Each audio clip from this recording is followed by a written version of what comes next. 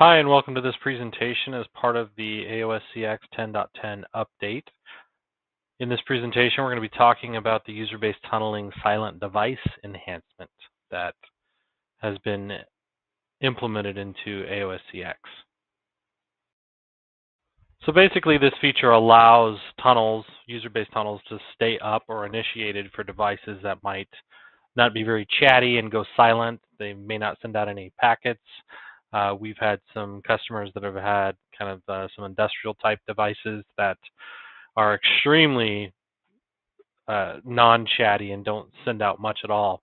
So once the device is authenticated, what happens is that there are VLANs both on the switch and the gateway that are configured as quote-unquote silent VLAN, silent device VLANs, and packets are the tunnels are up as long as those devices are authenticated to those VLANs. The tunnels stay up, and so these silent devices are able to stay up. Because what would happen is that if there's no packets going across these devices, the tunnel would be torn down and the device would be deauthenticated. So silent VLANs need to be configured at both switch and gateway.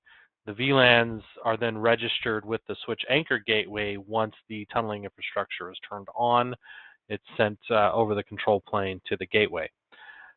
So in what really happens are that broadcast packets for these silent VLANs are sent via the multicast tunnel between the switch and gateway. So with that being said, the silent device VLAN support is only supported in VLAN extend mode or UBT 1.0. But it is supported with multi-zone. You can have up to 100 silent client VLANs per zone. Then you'll just be going into the user-based tunneling scaling parameters once if you're worried about scale. So I think we're up to about 1,000 tunnels total per switch or stack. So this feature is supported on the 6400, 6300, 6200, and 4100i platforms. So this is pretty easy to configure. Basically, it's a new command under the UBT zone context.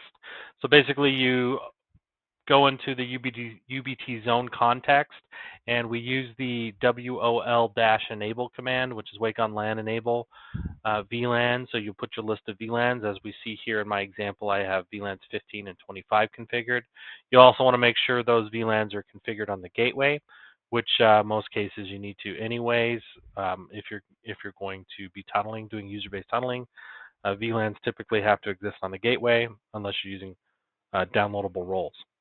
Once these clients are authenticated and go silent, they'll then stay in a tunneled state. So let's take a look at a quick demo on how this works. So let's take a look at how this works for UBT silent devices. So here I have my setup. I have some clients that I'm simulating with a traffic generator, and I've stopped traffic, so there's no talking going on, no packets with the clients since I've stopped all traffic and pings between them. And so before we get into that, just keep that in the back of your minds. Let me do a show running configuration so we can see what this looks like. So here is my zone configuration. Here is my silent VLAN configuration. So I have VLANs 15 and 25. If I go back, I won't do it from my client screen, but what I will do is do a show UBT users all, and we can see I have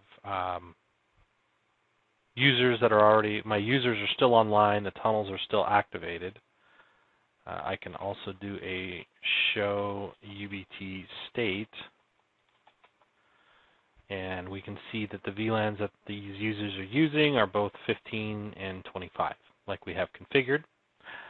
We can do a show UBT, and it will show us the wake on LAN enabled VLANs for that. So going back to the show UBT users all, I have no traffic on these clients. Usually about after 5 or 10 minutes, the tunnels are torn down. These have actually been silent, quote-unquote silent, for probably about 20 minutes, 30 minutes now, and they're still online. So that's how the silent device works, silent device VLANs work.